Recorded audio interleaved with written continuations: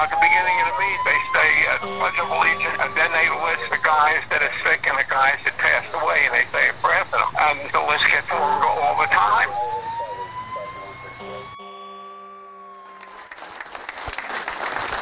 Thank you. There is no one answer to cancer.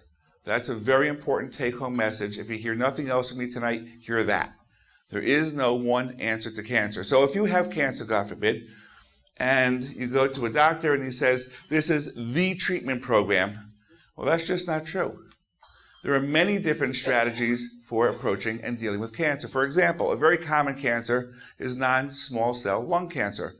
With the new medicines that we have available now, the statistics for this disease have improved dramatically.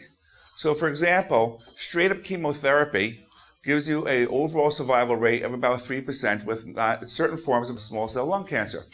But with the newer immunotherapies that are available, just 2 of those medicines, Opdivo and Yervoy, raises the survival rate to over 35%. Add that to other small cell targeted therapies that we have available, and now you're in the 90% so overall survival, what used to be almost a death sentence type of cancer. So it's very important that if you are diagnosed, that you're working with a doctor, that you're working with a team who is aware of the latest breakthroughs in medicine. So, how do I work with people who have a concern about cancer? Number one, I ask them a lot of questions.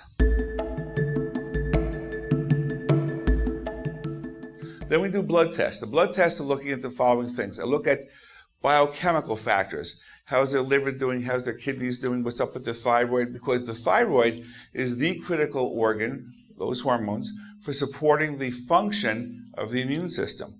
We take that information, add it to what you're exposed to on the job, and now we start to see where the problems are.